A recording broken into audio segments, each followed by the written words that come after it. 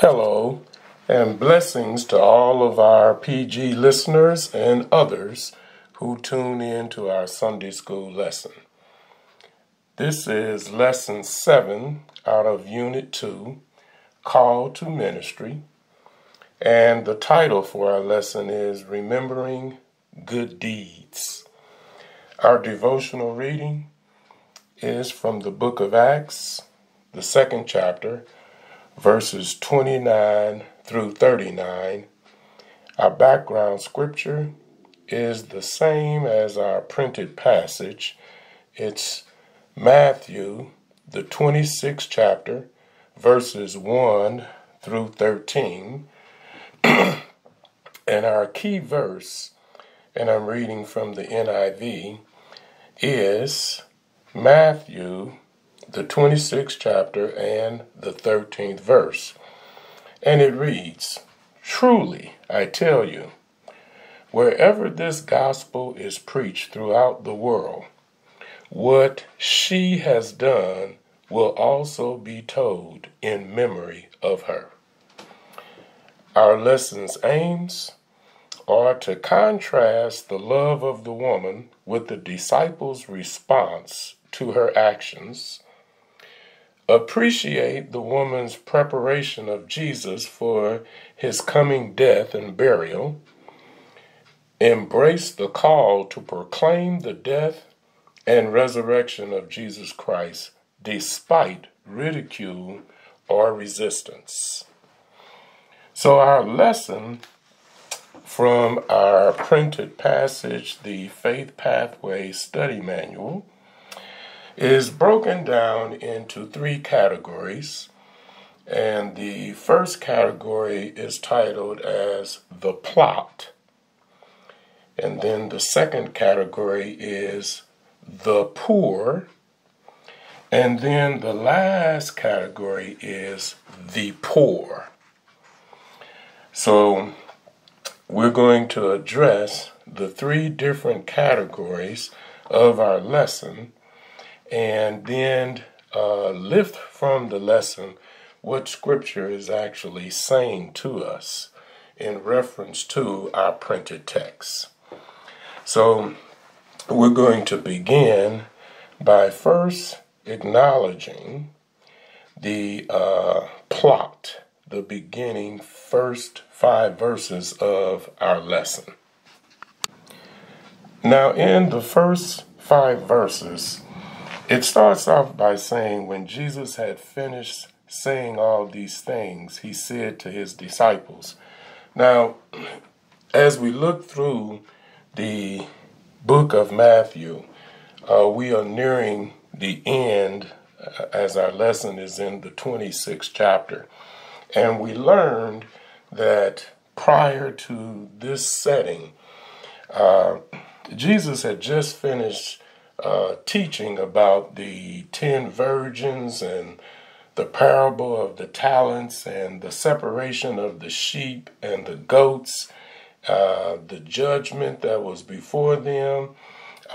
Plus, we know that prior to this time, that Jesus had performed many miracles.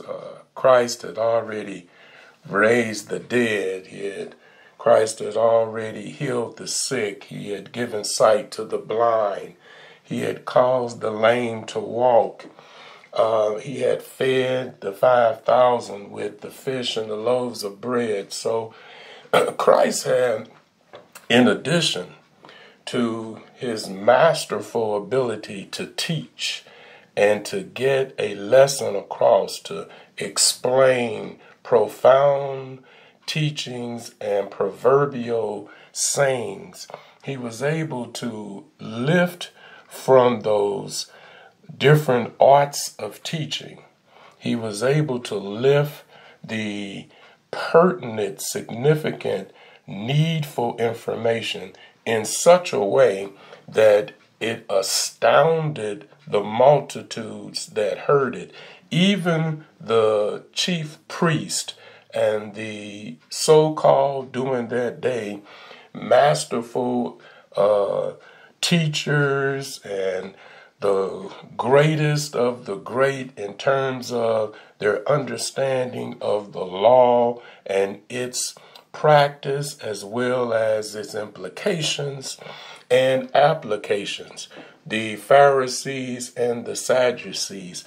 He astounded all that heard him, and this was from his inception, as we find that when Joseph and Mary thought that they had lost Christ as they were journeying from the Passover, when they found that when they were doing their pilgrimage, they looked around to notice that Christ was missing.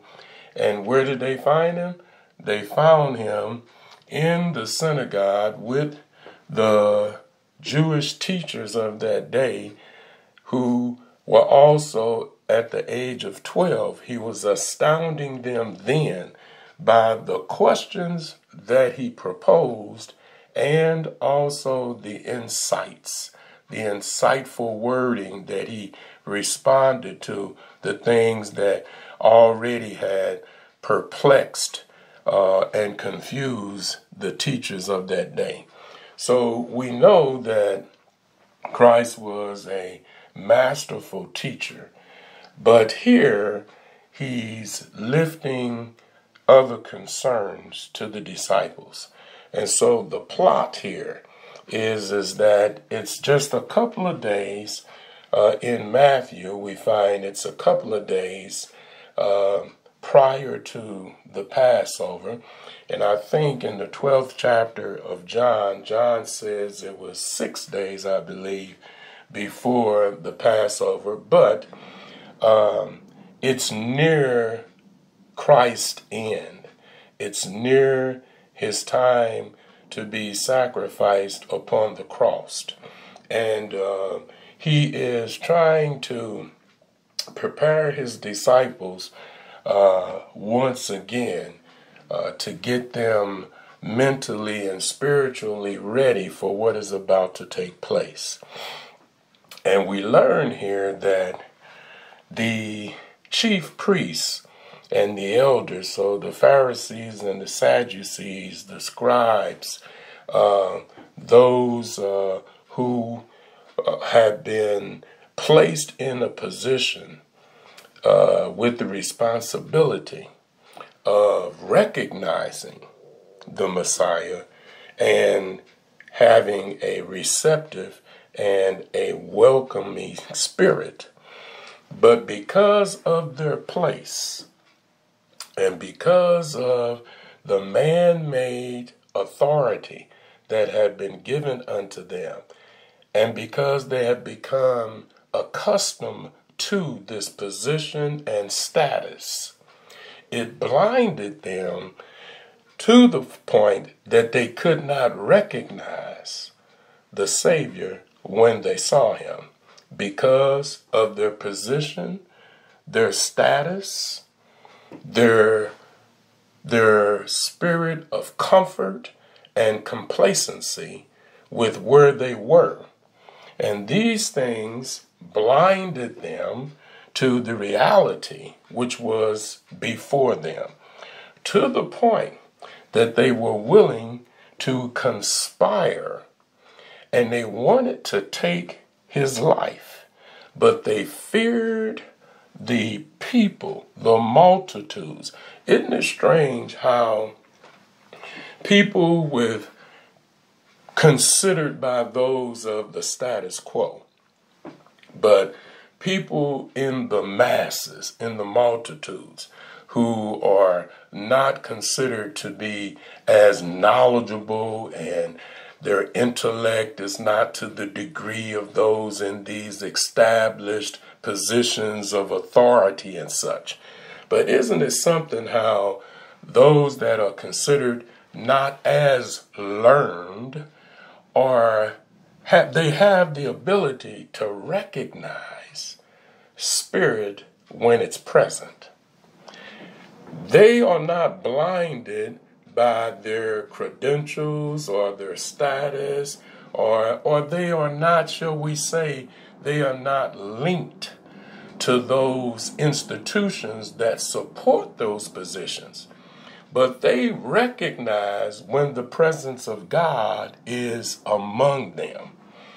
But for some strange reason, those who we are told have received the schooling, the training, the knowledge, the learning, the insight, and have been prepared to recognize the presence of God when it is before us, they don't see it.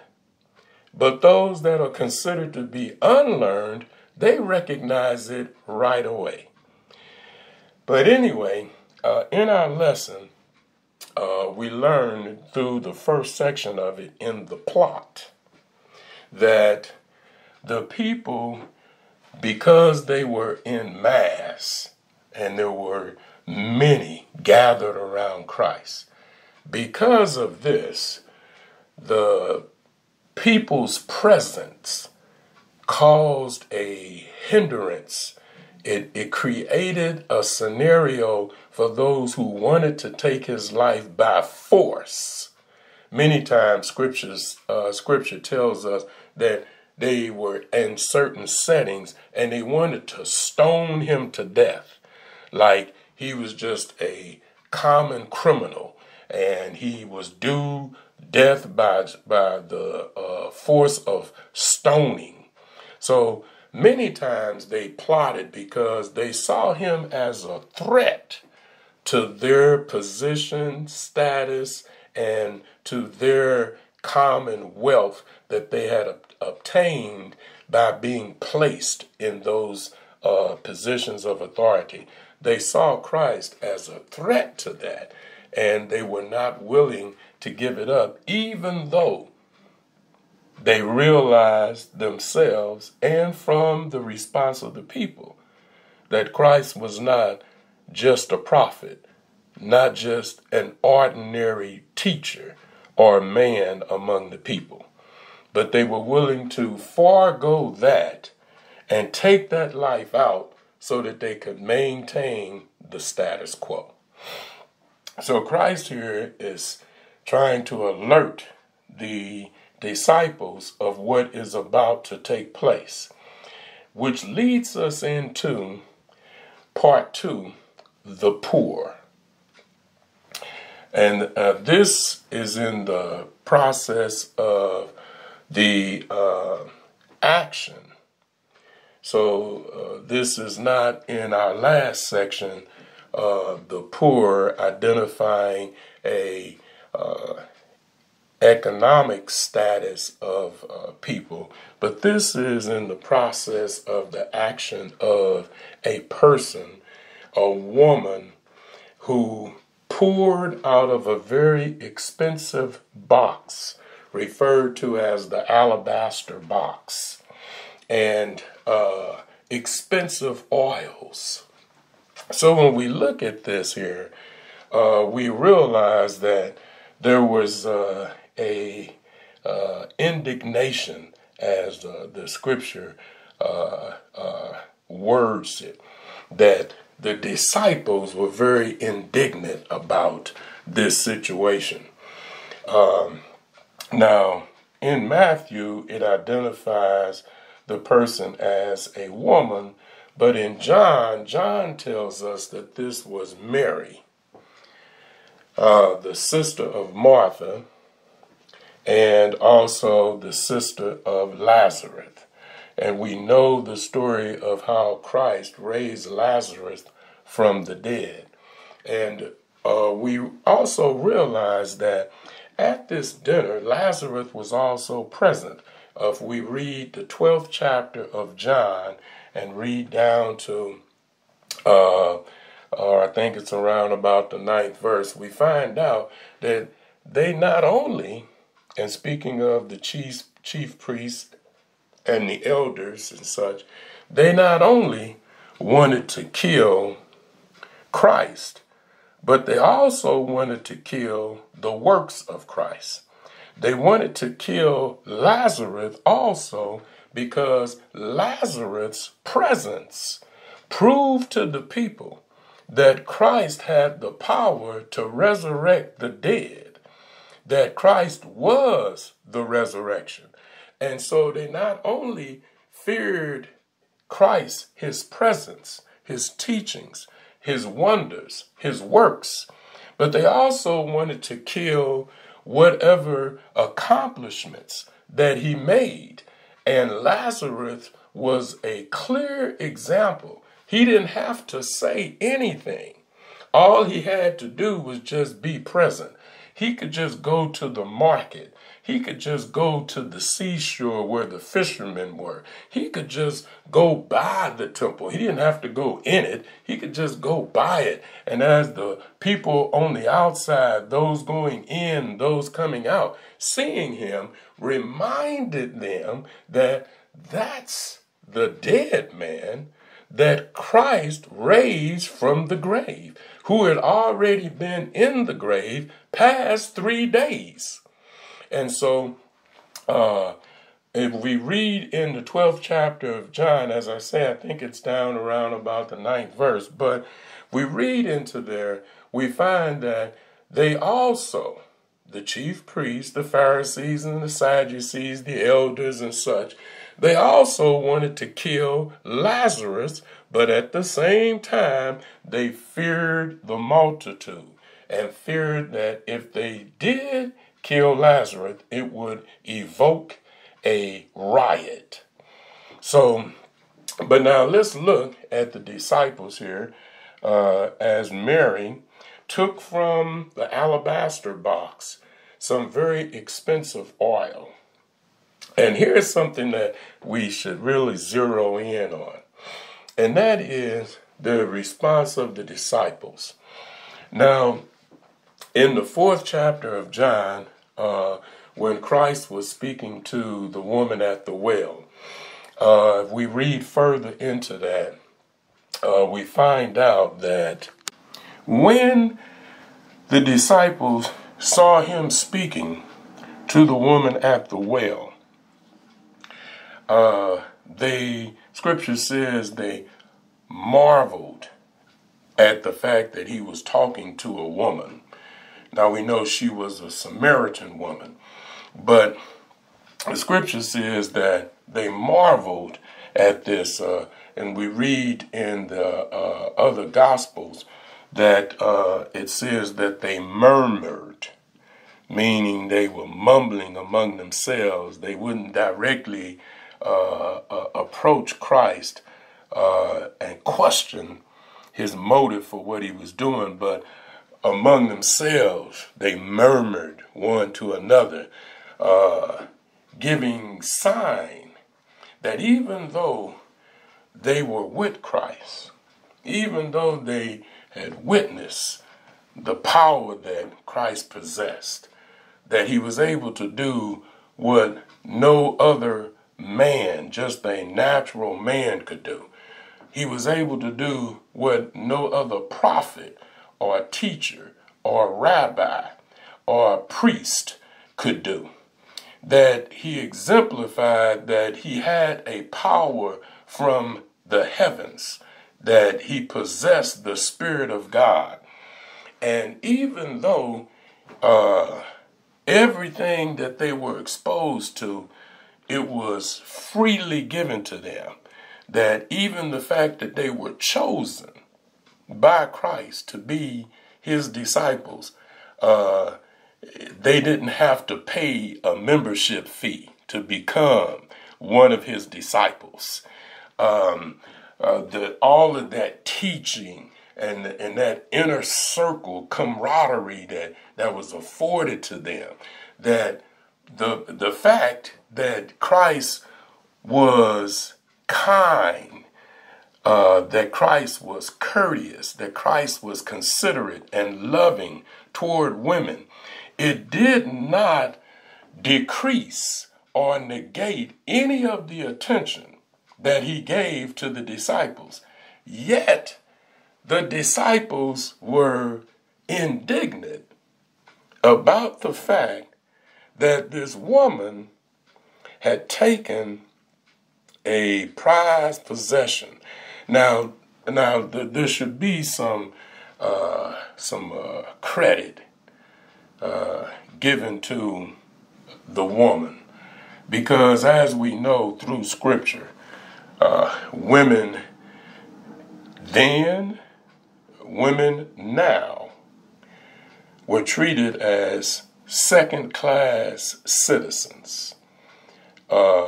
We could even make the association that they were treated like stepchildren, not full heirs to the wealth of the day, but whatever is left over they could have.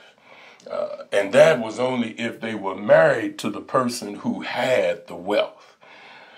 So we recognize that women were treated in an ill form, as though they were not equal. But just so that we understand the value of women, and apparently this is what Christ understood, was if we just read Proverbs, the 31st chapter, the last chapter of Proverbs, we find out that women had a list of abilities, that women were resourceful, that women were they were insightful, they were wise, they were kind, they understood investments, they knew what was a good bargain, they possessed or they purchased land because they recognized value when they saw it. It goes on and it talks about that they were seamstress, that they made clothing and linen, and they took care of their household. They were concerned about those that were needy. They always had a way of providing for their inner family, but knowing how to have enough to provide for those who served them. So they weren't high and pious. It talks about how their speech was with integrity, that they were genuine. So there was, on one hand, we see that women were blessed of God. We many times highlight the different characteristics of men in Scripture. But as God is no respect of person, and as God, male and female, created he them, we recognize that he did not leave the women void of inequalities or characteristics, but some kind of way it crept into the mind of the disciples that this woman has gone overboard. She's stepped beyond the parameters that we've placed on her. Now, why is she wasting this perfume on Christ, pouring it on his head and then anointing his body and then giving this very ceremonial presence, or washing his feet with her hair? And who is she trying to impress? Why didn't you take that and use it for something that would have been more needful? Why didn't you take that and use that to give to the poor? And that brings us into the last section of our lesson, the poor. And here we find that Christ says, when Jesus understood what they were saying, he said, "Why are you bothering this woman? She has done a beautiful thing to me." And then he identifies and recognizes for them, the poor you will always have, but you will not always have me. What she has done is the perfume, the oil that she's anointed me with, is a sign of preparation, preparing me for my burial. What I was trying to tell you all back in verse 1 through 5. But I see that the act of that personified what I was explaining to you earlier on, you still didn't recognize it. You allowed the ways of the world again to cloud your vision, and you also allowed it to create a certain disposition and an attitude to emerge from you that should have been removed by now. Since of all the teachings and all the exposure and all of the masterful parables that I've brought before you. But yet, you still didn't recognize it. But this I will leave with you. I'll tell you this, that wherever this gospel is preached throughout the world, what Mary has done will also be told in memory of her. Now, we learn that in John, the person who actually raised the question here was the same person that portrayed Christ. I'm sorry, betrayed Christ. I said portrayed. But the same person that betrayed Christ is the person who raises the question, and the disciples agree with it, that what are you doing? Wasting that good oil when we could have used that money. Now, if we read also, Judas, he was money hungry. And if we read over in, again, the 12th chapter of John, I believe at the 6th verse, it talks about some of Judas's actions, because it said he kept the money box. You sometimes have to watch these people that keep the money box, because sometimes we always try to choose people of good character, people with, integrity, people that have all of their wits. Sometimes our selection is incorrect. But Judas, the betrayer, he was the one who kept the money box. And it says in the 12th chapter of John, I believe at the 6th verse, it says about that he sometimes took what was in the money box. He was a thief, but he was keeping the money box. Sometimes we have to watch the people that are watching over the money. But so we recognize here that what Judas was looking at is that this might have been another opportunity for him to acquire some money that he himself didn't develop.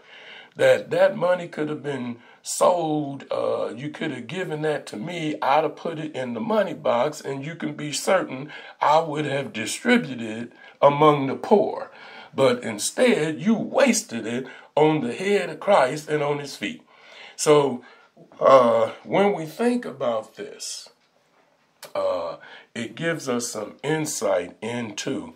Now, here Christ is trying to prepare people for his departure. And look at the different attitudes and the different characteristics that are displayed.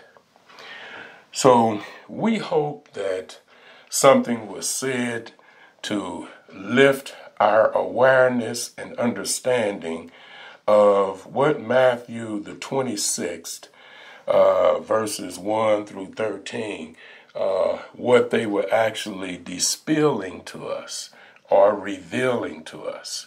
And as always, our prayer is that the blessings of God will always be upon you, and his peace and understanding dwell within you. God bless you, and God keep you.